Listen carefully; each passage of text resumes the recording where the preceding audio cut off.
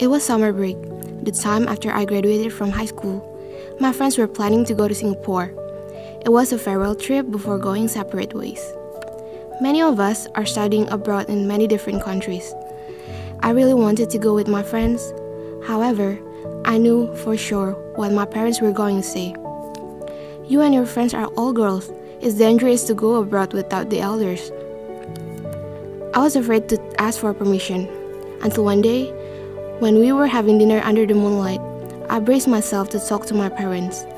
I asked if I could go with my friends to Singapore, and they answered as what I have expected before. Then, my brother responded, "It is okay for her to go. She is a grown-up girl. How long are you going to take over her life? She is going to college soon. It is the beginning of her independent life." I was shocked when I heard that came out from my brother's mouth. He is not the type of person who cares much about my life. He supported me because he knew what it feels to be locked up. He has experienced the outside world. He wants me to see the world outside my parents' scope.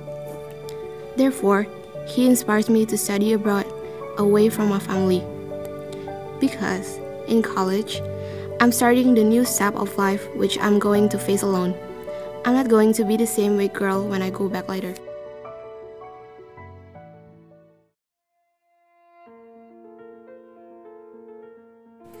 Sunday. It is the last day of the week. It means it's the time for a family dinner, the time of family gathering, the time when all the family members share their stories. It is also the time when my sister introduced her high school lover. My parents are very strict and protective toward me and my sister's love life. They set a strict rule to choose a boyfriend who has the same religion. However, my sister violated my parents' strict rule. She was in love with someone who had a different belief. The time when the boyfriend met my parents' first question was about, "What's your religion?" When they heard that his religion was a Catholic, I could see a disagreement on their faces. When the boyfriend went back home, my parents directly told my sister to end their relationship. Parents' decisions have to be obeyed. So my sister finally broke up with her boyfriend, and she started to look for someone who is a charismatic Christian.